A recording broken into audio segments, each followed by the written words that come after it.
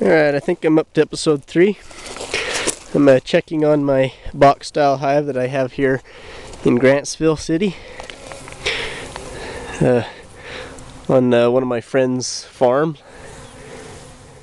He's got some apple trees here and he wanted pollinated. And so I've just had this hive here for about a year now. See here, some dead bees out in front of the hive. Yeah, that's what I expect.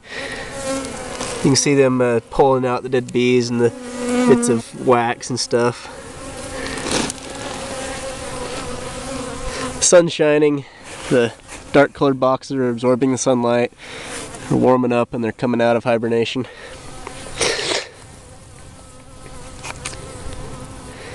This hive is a little bit more likely to sting me when I open it because I haven't been opening them up quite as often. But I'm usually pretty okay.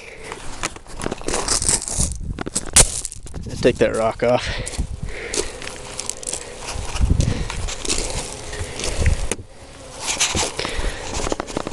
Pry this lid.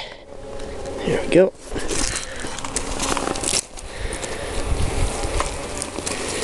They are. They're definitely out of hibernation.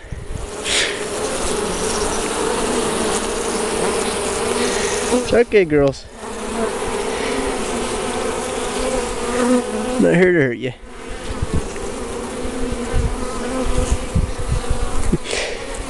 You can see this here, some grease patties, which is basically the same stuff that you'd use for filling in an Oreo cookie. It's powdered sugar and Crisco.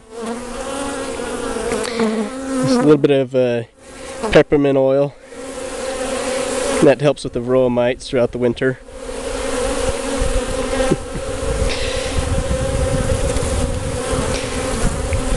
Yeah, they're definitely not appreciating me being here. Alright, I'm putting it back on.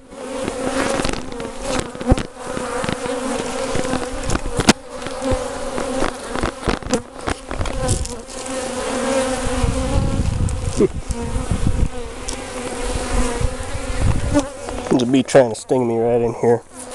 Yeah, see?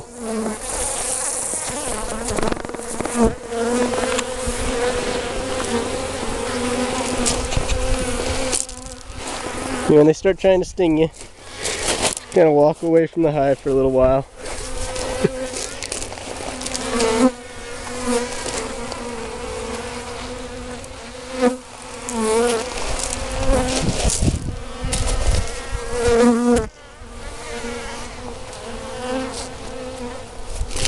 Alright, there we go.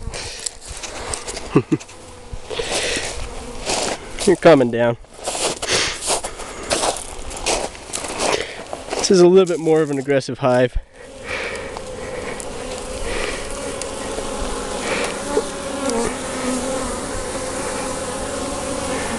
So yeah, it's 3 stories high here, clear full of bees.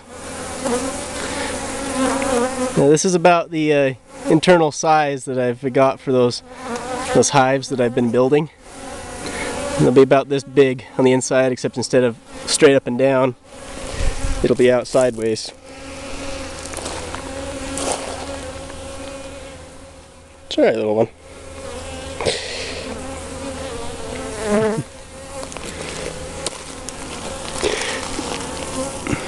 Yeah, the more you visit the hive, the more they recognize you and the less likely you're going to get stung.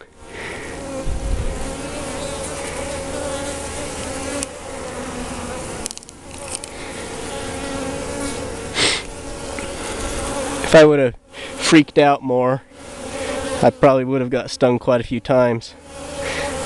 As it is, I just took a few stings to my shirt.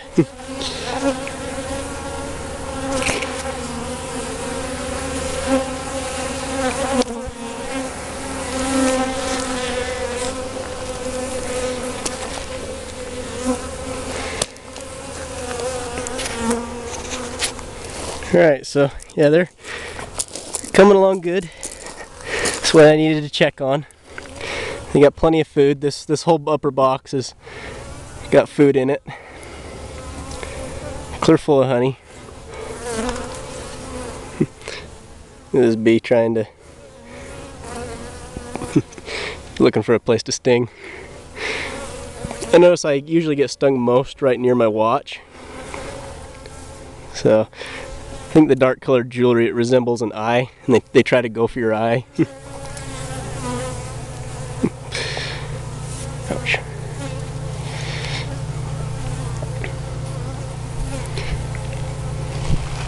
Won't bother them too much while it's still cold. In my first episode, I forgot to mention that during the winter they cluster into a tight ball, about roughly this big. They cluster into a ball and then they shiver all winter, slowly moving throughout the hive, eating honey as they go. And that's what I mean by hibernation. They don't actually sleep, they just kind of all huddle together to keep warm.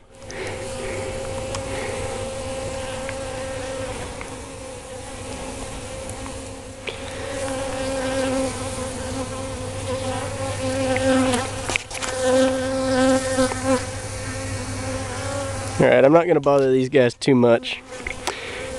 Just wanted to make sure that they were still alive and had honey. And they do. This hive I'm going to take and I'm going to split it just like the other hive. This one I might even be able to make 3 new hives out of.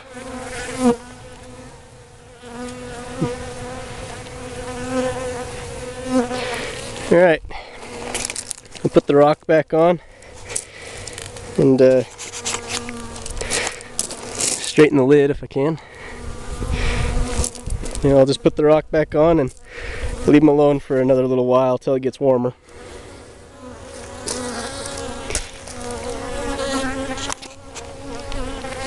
Bring my sugar water bottle so they know that I'm not hurting them.